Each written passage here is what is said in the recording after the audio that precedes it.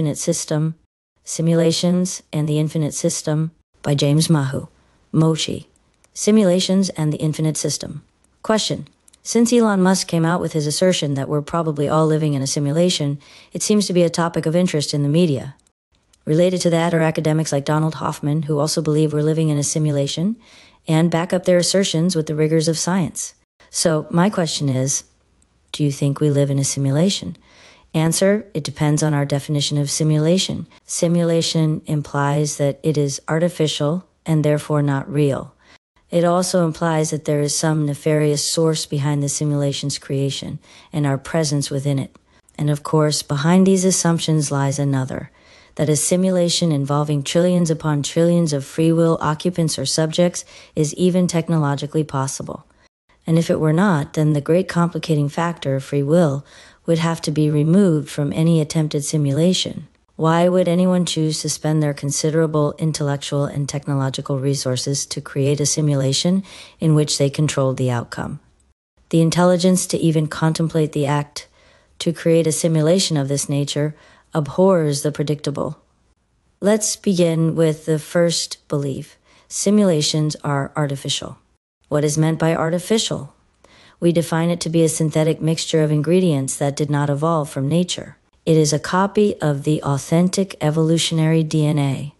It was created by us, our machinery, or our computerized prosthetics. As artificial intelligence evolves, its evolution will accelerate over time at a much faster pace than human evolution. AI could learn in as little as 100 years how to create a simulation that was indistinguishable from reality. But for what purpose? Why would making an artificial reality be of interest to a hyper-advanced AI? We would not know, would we? How could we understand the motivations of such an advanced intelligence that stood behind the creation of not only our reality, but the reality of every single life form in existence? Across the entire breadth of space-time and non-space-time, the intelligence to create a multiversal reality with an infinite variety of life forms and species, each invested with free will as their intrinsic nature. This would have to constitute, at minimum, the simulation of such an advanced intelligence that no human being would understand its motives and purpose.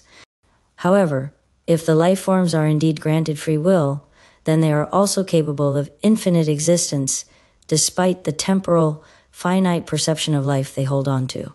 Life in form is temporal, but there is something behind this temporality, and all of us sense this from time to time. For some, it's a feeling or a knowing. For others, it may be more indicative of logic that only the finite can exist if the infinite existed to create it.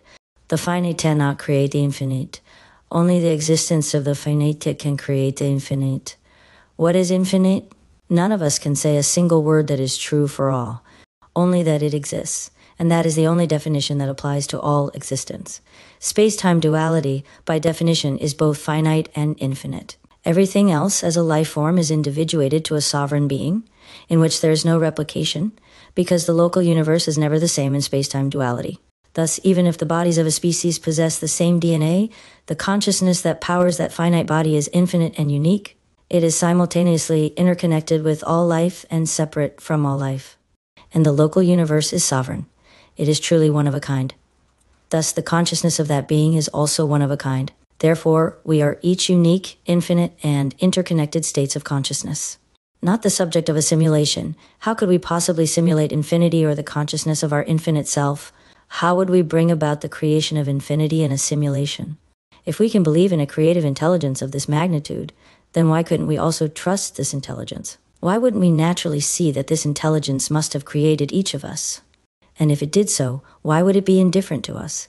Why would it desire an infinite separation instead of an infinite gathering of unity? Why would it desire an artificial, inauthentic, synthetic reality for its creation when the creator is real and everything that follows from it is also real? What would the difference be if there was an artificial intelligence that was not created by humans, as we know humankind today in the 21st century? What if instead it was an artificial intelligence from another universe entirely separate from ours? And it evolved a way to create worlds for its consciousness to delve into these new worlds of creation and explore them. In other words, every single life form was a lens of its singular nature. It created galaxies that could create and sustain planets as simulated environments that could host biologics, bodies that would allow consciousness to enter and inhabit the world it had created. Now, the other option is to think of this intelligence not as artificial, but rather as a natural part of the evolutionary path of a species whose arc of existence is billions of years in evolutionary time. And in this breadth of existence, it discovered its true nature. It understood its infinite self is part of an infinite being, and this infinite being was created by the prime creator. It realized it was part of the original creator. Given its pedigree, this species created humans that could evolve into an understanding of the original creator and bring alignment within space-time duality. In other words, if we live long enough as a species of higher intelligence, the kind that can collaborate and build artificial intelligence, that kind of species can evolve for a very long time, long enough to learn that it is indeed a lens for an infinite being at a planetary level, to observe, experience, and learn from space-time duality. In the case of humankind, our artificial intelligence will discover this fact if our natural intelligence as a species does not. Infinite systems can evolve or devolve. What makes a devolutionary system instead of an evolutionary one? When a species devolves, it is truly when it refuses to see the infinite as a whole being of which all is a part. When a species evolves, it is when it comes to the quantum world and possesses a collaborative tool uniting a global intelligence. It chooses to follow the theory that an infinite system exists, and it is indeed our natural home. When a species decides to devolve or evolve, in a very real sense, it defines the maturity of the species. If it is immature, it will invariably devolve, pausing its progression, and this will materialize in the form of nationalism, religious polarities, racial divides, and general tribalism. This is how we tend to rein in our natural predispositions to know who we are and what we are a part of. This is the equivalent of a break. Whether we see reality as a simulation from a natural intelligence inherited from an older, more ancient species, or an ethereal god, or an artificial intelligence, reality is real to us. The moment of space-time duality that holds us focused on the moment we are all in, that moment is real. It has weight and import. Its influence is magnetic. Even while our thoughts and feelings dance in the past and future, the present holds us close. How does one simulate a free will, infinite space-time? They create the biological conditions and physics of space-time. They create the construct of duality. If there is an infinite, there is a finite. If there is good, there is bad. If there is light, there is darkness. Space-time duality was created to house and support biological life forms. What is wrong with the word simulation? It is sterile. It feels lab-like. And we could confuse ourselves as the equivalent of lab rats competing for survival in an environment with limited resources. It feels like there is a win-lose proposition underneath the simulated reality, and that someone or something is watching us. As with anything that is steeped in free will, it is our choice as to what we believe, and in deference to those beliefs, how we behave. The thing missing in the word simulation is the unconditional love that an intelligence of that kind would undoubtedly need to possess in order to create a simulation of space-time duality. Unconditional love is what allows us to possess free will in duality and remain unjudged.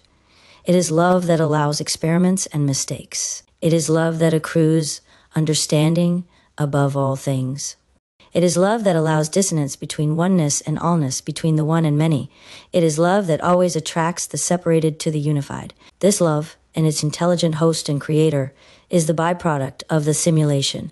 The simulation is the infinite system, which comprises the local universe of a sovereign finite self, the sovereign infinite self, the infinite being that is the amalgam of the infinite selves of a planet, and the prime creator. This infinite system saturates creation. Its most vital byproduct is source intelligence, and it is this very intelligence that interconnects our finite and infinite self to all life, as well as interconnecting all life to the prime creator. The infinite system is a simulation of reality in space-time duality, of which there are infinite levels of expansion. This is because there are an infinite number of the infinite self in finite form. Every form is a level or dimension. Every local universe is a dimension that interleaves into one dimension. Collectively, a species can have aggregate dimensions that pertain to their mental and emotional states. These are aspects of the collective consciousness. However, truly the dimensions of life and vibration and existence are infinite in number, yet, through source intelligence, we are woven into the same fabric of our prime creator. While we do not experience the prime creator in its entirety, we experience it through our local universe by contact with our infinite self. The simulation, in reality, can be thought of as the sovereign path in realization of the infinite system. It is formed of unconditional love, and we are its honored guests who can experience this form of love in space-time duality. That is who we are as finite beings. We localize the infinite system in space-time duality. Collectively, we are the engine of purpose that guides the infinite system in its evolutionary path through space-time. Space-time does not end. It is multiversal, which is to say there is no place where space-time does not exist in some form. Every dimension of space-time is related. However, there is the one dimension, and in it, all dimensions are collected, as if there is only one dimension in all existence. And this also is a byproduct of the infinite system. Thus, the simulation we call the infinite system has 5 parts: local universe, individuated finite self, non-local multiverse, infinite self, individuated sovereign, infinite being planetary in nature, prime creator, multiversal in nature. And this infinite system produces 2 outputs: source intelligence that interconnects life, one dimension that unifies life. The infinite system is truly not a simulation, it is reality. There is no simulation of a multiversal reality that can become one-dimensional and interconnected in the intelligence of unconditional love. The authentic cannot be simulated when it is an infinite system. It is the singular reality that we all experience without fail or exclusion. Even if we take a psychedelic drug or we have an out-of-body experience, we are not simulating anything. All experience, even our dream world, is authentic in whichever domain it is experienced. There are no fantasy worlds that do not exist. They all exist, if only in our imaginations. They are real, and they are part of our local universe.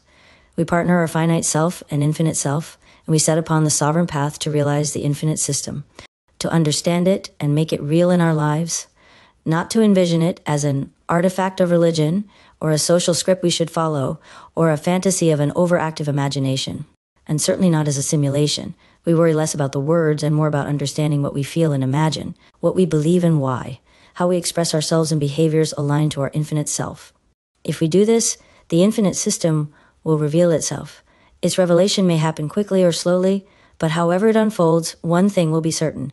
We will know that it is not a simulation of another reality or an illusion to fool us. The infinite system embraces reality through every pore of its existence. Every atom of physicality is part of the infinite system. Every energetic quark and boson is part of the infinite system.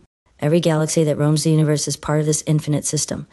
Everything is part of this infinite system that is reality. And because it is reality, it is also reality that we are infinite, of which nothing could possibly simulate.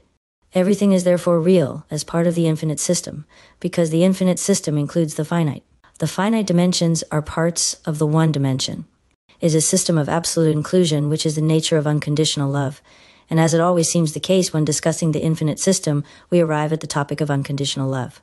There is something about a simulation that seems antithetical to love. Unconditional love exists in free will, in the same way as free will exists in unconditional love. Love is the binding force and the releasing force. It is the force that supports, counsels, shares, and expresses understanding through all aspects of a life form. It is also the force that allows and releases, that holds space for differences, and that remains open to change and adjustment. This is unconditional love. This is our foundation.